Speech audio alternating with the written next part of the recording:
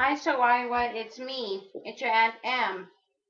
I'm going to read you some more of the book, A Bear Called Paddington, okay?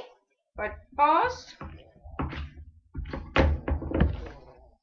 we're going to listen to 1 minute of music. Here we go.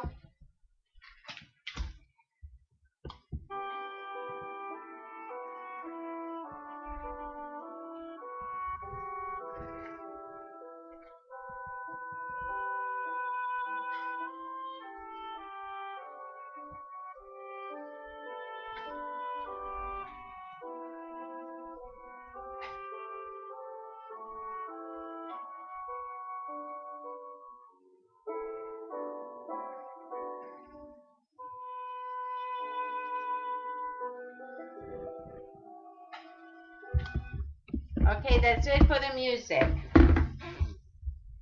That's it for the music, Soraya. Now I'm going to read you the story. We're up to chapter 7. Chapter 7. 1, 2, 3. 1, 2, 3, 4, 5, 6, 7. 7. Okay. Chapter 7. Chapter 7 is called Adventure at the Seaside. One morning, Mr. Brown tapped the barometer in the hall. It looks as if it's going to be a nice day, he said. How about a trip to the sea? His remark was greeted with enthusiasm by the rest of the family, and in no time at all the house was in an uproar. Miss Bird started to cut a huge pile of sandwiches, while Mr. Brown got the car ready. Jonathan and Judy searched for their bathing suits, and Paddington went up to his room to pack. And an outing with which involved Paddington was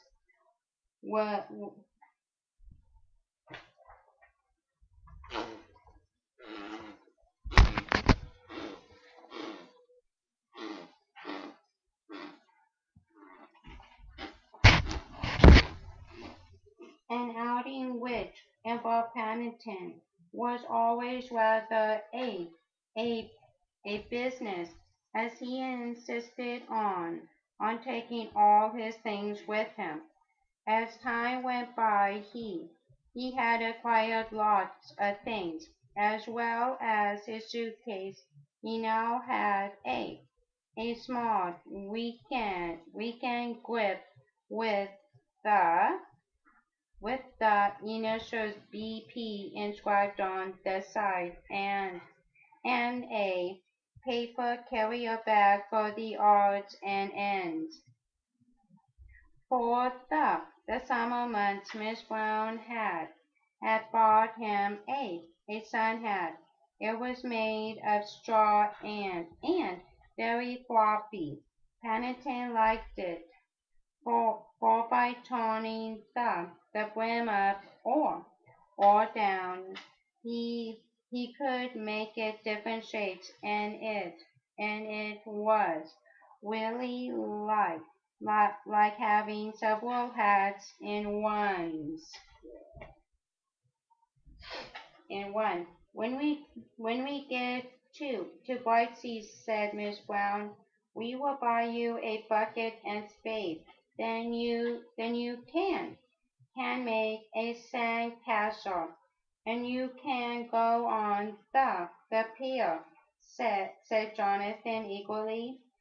They have some super machines on the pier.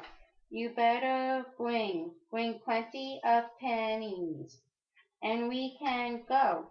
Go swimming, added Judy.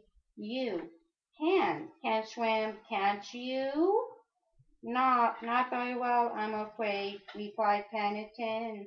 You see, I have, I have never been to the seaside before. Never been to the seaside? Everyone stopped what they were doing and stared at Paddington.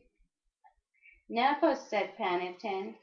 They all agreed that it must be nice to be going to the seaside for the first time in one's life. Even Miss Bird began talking about the time she first went to Brightsea many years before. Paddington became very excited as they told him all about the wonderful things he was going to see. The car was crowded when they started off.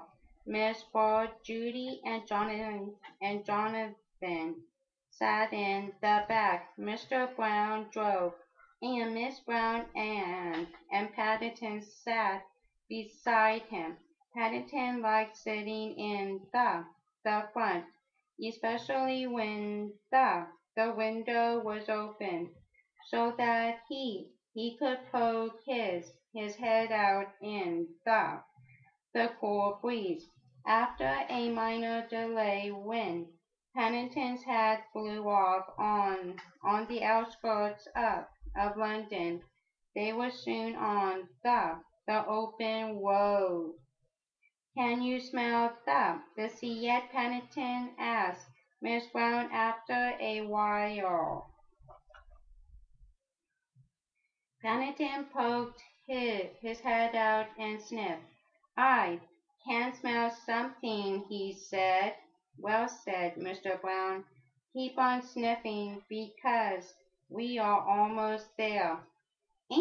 And sure enough, as they reached the top of a hill and rounded a corner to go down the other side, there it was in the distance, blistering in the morning sun. Paddington's eyes opened wide. "Look at all the the boats on the dirt," he cried, pointing in the direction of the beach with his paw. Everyone laughed. "That's not dirt," said Judy. "That's sand." By the time they had explained all about sand to Paddington, they were in Brightsea itself and driving along the front. Paddington looked at the sea rather doubtfully. The the waves were much bigger than he had imagined, not so big as the the ones he'd seen on his journey to England, but quite large enough for a small bear. Mr. Brown stopped the car by a shop on the Esplanade and took out some money.